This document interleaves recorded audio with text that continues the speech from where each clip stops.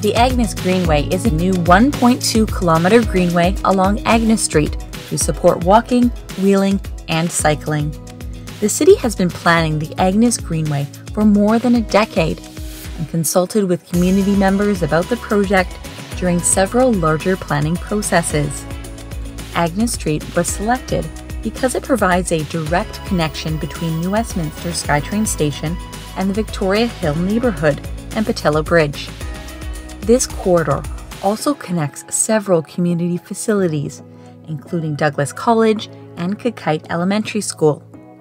The permanent greenway will make it easier for people to use sustainable modes of transportation, improve health by encouraging active living, and enhance the public realm and community identity. My name is Patrick Johnstone. I'm a city councillor in the City of New Westminster, British Columbia. New Westminster is one of the oldest cities in Western Canada. It's actually an older city than Canada itself. Even though we're maybe a smaller city in the Metro Vancouver area, we're actually the original downtown of Metro Vancouver. That means a lot of things. It means that we have a lot of colonial history in the city. It means that we're a dense and an urban city where we are completely, we've been built out for more than 100 years. That makes things like building active transportation infrastructure a challenge sometimes, because we're not building into greenfield areas. We need to reallocate space that already is being used in order to build new infrastructure.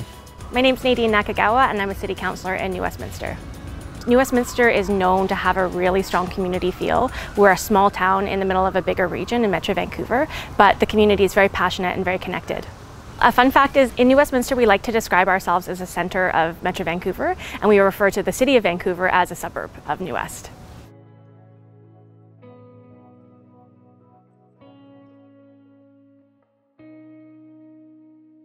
We went through an interesting process in building this greenway. What we see behind us right now is a bit of a temporary treatment. It is safe, it meets AAA standards by being truly separated and by having really great treatments at the intersections. Some of the pieces we put in the ground are relatively inexpensive and put in relatively quickly. And that's given us the ability to talk with the community about what this greenway is and how it fits. I think one of the successes of this project is that we have engaged the community in a conversation, people who want to use a greenway, but also people who happen to live right on the greenway and don't see a personal benefit to them. We were able to hear their concerns, and we were able to make adaptations to the greenway after hearing those concerns in order to make sure that it works for as many people as possible. Hi, I'm Laura Kwong. I am a New Westminster resident. I have children who attend Kakite Elementary and the daycare located at the school. And I am also the chair of the Parents Advisory Council, the PAC. For kids at the school, it definitely makes cycling and alternative transportation options more accessible.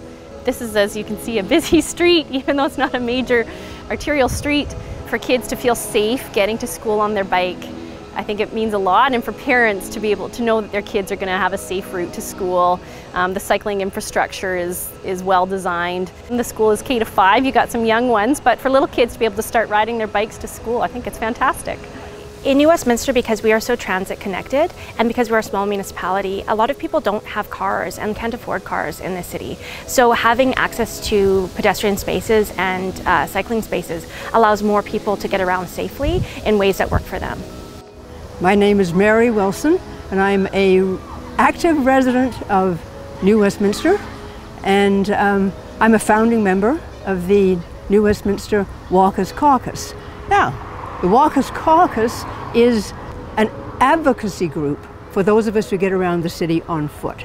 This is a city, it's not a freeway, and we can't continue to make cars such a priority. We need to do as much as we possibly can to promote equity for other modes of transportation, particularly people on foot. Hi, I'm Dave Taylor. I'm the Vice President of Public Affairs at Douglas College. Every city needs to have a really good transportation infrastructure. And for the city to invest in an important one like this that allows for bicycling, multimodal transportation, walking, e-bikes, that kind of thing, it's an important step to increase mobility, because mobility adds to economic mobility, it creates social mobility and lots of opportunities for the community as well as the surrounding region.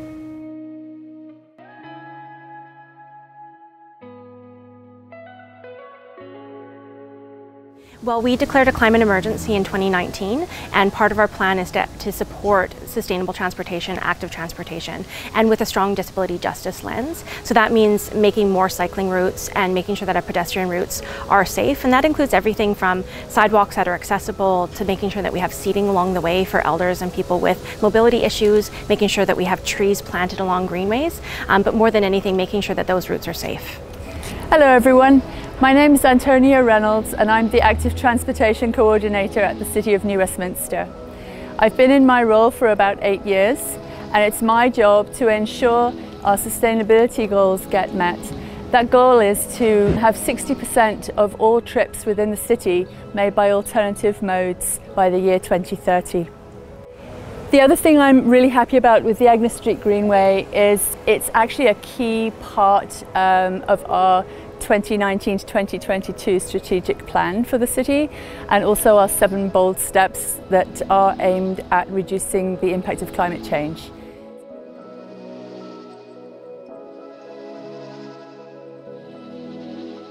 I'm Mitchell Reardon. I'm a senior planner at Happy City, an urban planning and design consultancy looking to build healthy, happier, and more inclusive communities. So Happy City has been contracted to conduct creative engagement along the Agnes Greenway. We're working with our partners at the city and urban systems to help activate the Greenway. So we've been tasked with doing engagement to help draw people to this space and help put their own fingerprints on it. So we focused a lot on working with children, given that this Greenway is right across the street from a school. We're looking to get some ownership among students of the school and kids in the neighborhood. We've also been recognizing that this has been a pretty tough year where a lot of families are looking for free activities, things to be able to get out of the house and just participate. So we're looking to generate some value for people just to come here so they can come and do some art. We're going to ask them a few questions along the way. You know, we're interested in their responses. They're getting this great value out of it. Hi, my name is Cherry Hassami. I'm an urbanist on the Happy City team. Today we are at Agnes Street Greenway. We're hosting a pop-up event called Fresh. So our theme is fresh food, fresh air, and art, like what's happening behind me. We're doing the art on the barrier behind me. We also have some cutouts that we're installing along the bollards along this side of the Greenway. Again, really an opportunity to get the kids out to release their artists within and decorate the Greenway so they can feel a sense of ownership and excitement when they walk through the streets.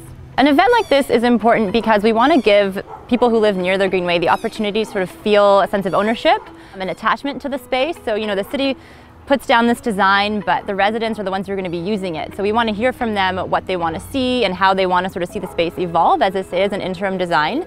And getting art involved is kind of a fun way to, especially with kids, kind of feel like they can decorate and see their art as they walk by. So it really creates that sense of community in a place that, you know, we've heard otherwise isn't really utilized too much. So we're hoping to bring more attention to the area and give people more of a reason to be here as well and actually benefit from the Greenway.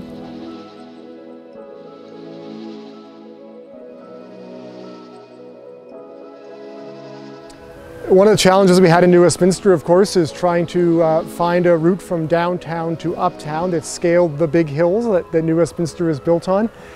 But it's also important that we connect to really important destinations that have an opportunity for people to use active transportation to get to, like an elementary school, like Douglas College, like our SkyTrain in downtown.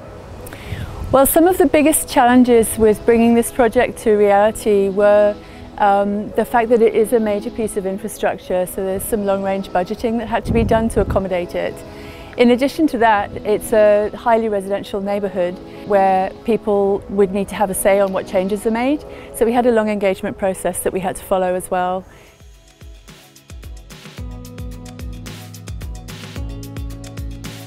There's something special happening in New West, I think, these days.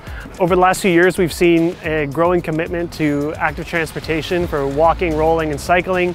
We see a mayor and council that is really dedicated to advancing these key issues.